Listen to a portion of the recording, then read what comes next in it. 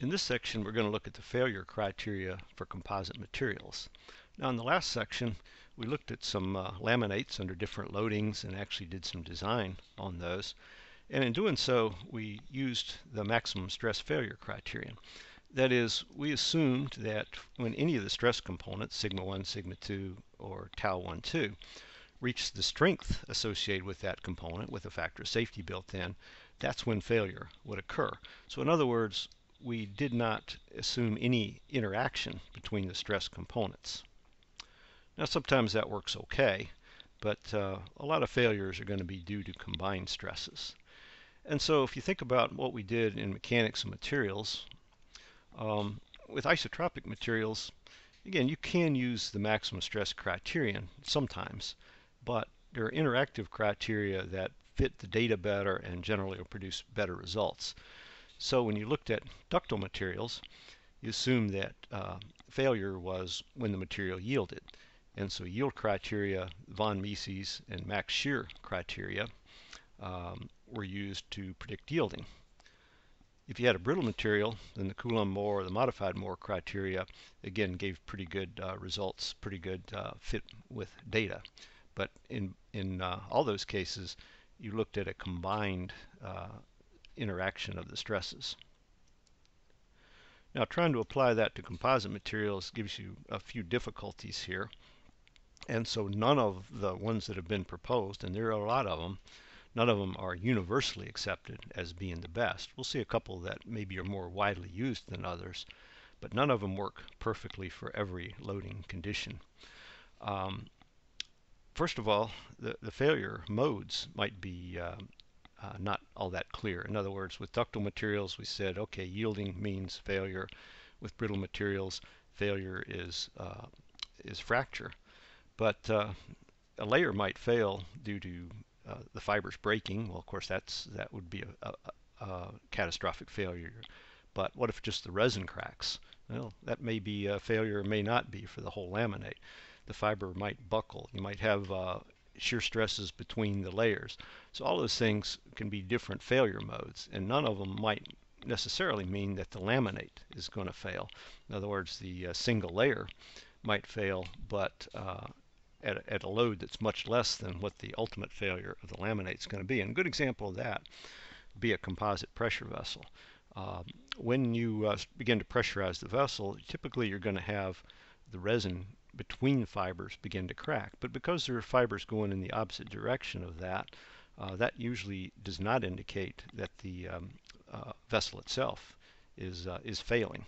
And so it will usually hold a much higher pressure than the pressure at which that resin cracking begins to occur. So you can't just say that the failure of the resin results in the catastrophic failure of the vessel.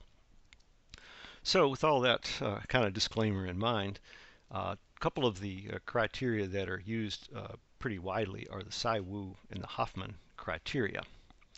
And again, these are used to predict first ply failure. In other words, what's the weakest link of your laminate? And again, it works well for comparison purposes, but doesn't, none of these, as we said, always predict perfectly when a laminate's going to fail.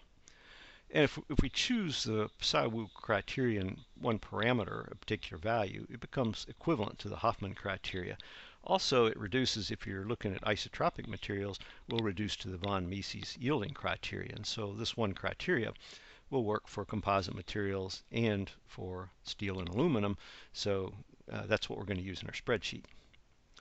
And again, disclaimer here, remember that none of them work perfectly for all materials and all applications. And so failure predictions are useful, but they're not perfect. And so if it's a critical application, you certainly have to do physical testing to verify your design. So let's talk about doing some simple strength tests here. In this first one, we've got the fibers all in the axial direction. We pull on it axial, so simple tensile test.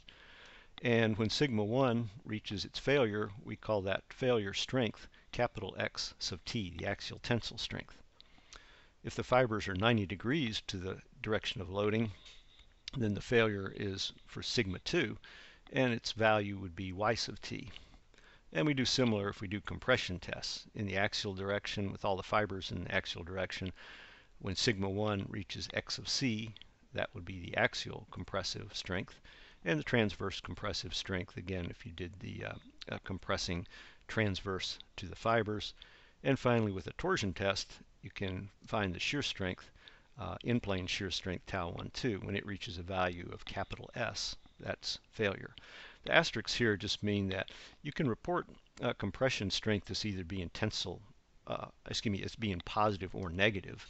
We're going to use in our calculations, we're going to always enter those values as negative. So we'll say, we won't say the compressive strength is 150,000 psi, we'll enter it as minus 150,000 psi. So when the stress is negative, sigma 2 would be negative at failure, and we'll say when that reaches, say, minus 150,000 psi, that's when we have failure.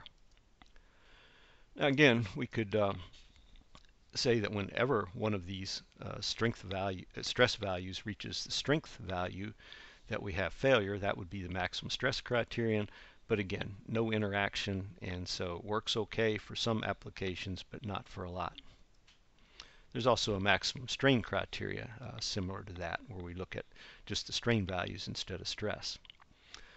Now, the Tsai-Hill criterion was one of the first that was used widely for composite materials, and it's based on work that was done by Hill, who worked with metals. So he looked at metals that were rolled, and so when you do the metal rolling, you end up with a different grain structure, and so different strengths in the rolled and the transverse directions. Well, Stephen Tsai at the Air Force Materials Lab took Hill's work and applied it to composites, and so hence called the Tsai-Hill criterion. Now you can see here that the bottoms, the denominators here are x, y, and s, and whether it's xt or xc depends on what the signs are of sigma 1 and sigma 2, whether they're tensile or compressive. Now, later on, Tsai, along with a guy named Wu at the Air Force Materials Lab, came up with a different criteria. About the same time, another criteria, the Hoffman criteria, came out, and both of them looked at adding linear terms. You know, previously we were seeing just second order terms, but adding linear terms would give them a better fit to measure data. So with Tsai-Wu, it starts out by just looking at a second order polynomial. So the prediction is that failure occurs when this polynomial is equal to 1. So again, using the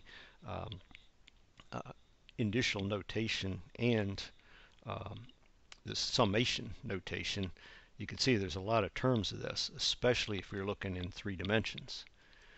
And you can apply this to a 3D state of stress. We're just going to look at plane stress because that gets complicated enough. As you can see, all these terms are based on the in-plane stresses, sigma 1, sigma 2, and tau 1, 2, which is sigma 6 in the contracted notation. Now remember, as we said, sigma 6 is equal to tau 1, 2. Also, these strength terms Fji and Fij would have to equal each other because the impact of having these two stresses, doesn't matter which order we put them in, are going to be the same. So we can reduce that down just a little bit. Still got a good bit of terms here, but we're going to figure out what those are in the next video. So we're going to look at and kind of figure out what those strength terms are, and then we'll be able to work some problems with failure prediction.